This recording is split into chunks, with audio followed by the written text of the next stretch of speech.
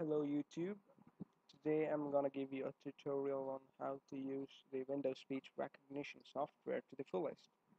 You can actually turn it into an artificial intelligence bot and you can talk to it, it can interact with you. It's pretty interesting that it is designed to interact with you, but you aren't able to utilize it fully. So you need a few pieces of software to make it awesome. So let me start. You can actually um, just interact with my computer. I call it Taurus. Here it is. Hello, Taurus. Hello, sir. How are you? I am fine, sir. Introduce yourself. I am Tarts. I am Harridge's personal assistant. I am intelligent and can do anything on your computer. I have been designed to take commands from you and execute it really fast. Thank you, Taurus. You are welcome, sir. Open Google Chrome to OK. See, it has brought up the Google Chrome window. And when you're not using it, actually, you can just switch it off, or else it will start, interrupting your work. Yeah. So we need to download the Windows Speech Recognition Macros program to execute all these extra commands. For that, all you have to do is just type in Windows Speech Recognition Macros. The internet is a bit slow, and yeah, here it is.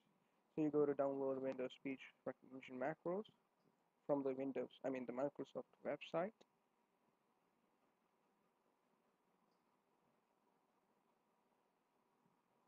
And this is not just for Windows 8. As you can see, I'm using it on Windows 7. You can download it from here. I've already downloaded it. So after installing the software, it will look like this. See, this is the software. Double click on it. You can see a lot of options. It's pretty much easy to add commands and to do advanced operations. For example, if you want your computer to insert a text when you speak out something, you can say, for example, insert my phone number. And you wanted to insert your phone number. So here's my phone number, for example.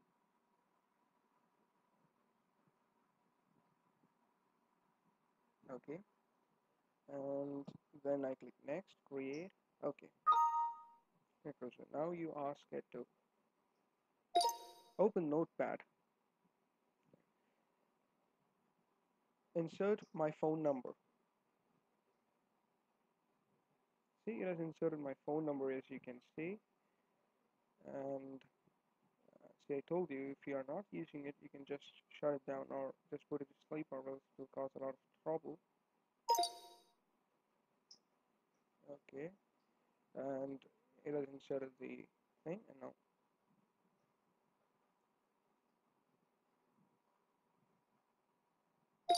close window, close window, close Notepad. Don't save.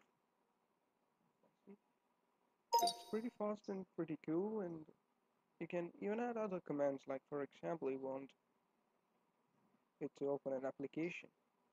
So you say open Google or open Windows Media Player, and you give the command. I've already done it, and locate the path from here. For example, if you want it to open Windows Media Player, you go to Program Files.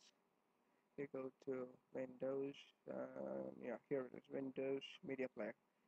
You click on this, okay, and you enter. I've already enabled that command, so you can see this. See. Open Windows Media Player. See, it's open, and I can play music with it.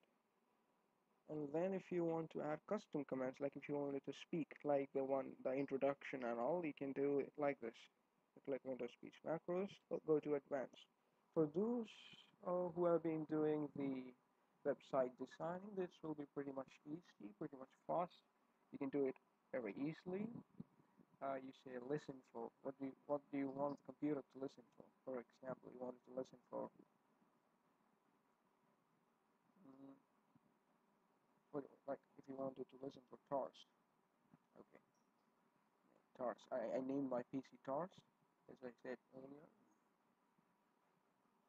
and you wanted to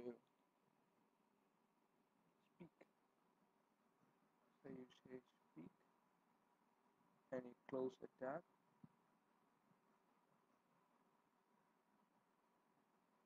Then you input what you want to speak. For example, yes, sir.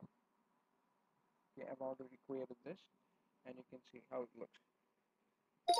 TARS. Yes, sir.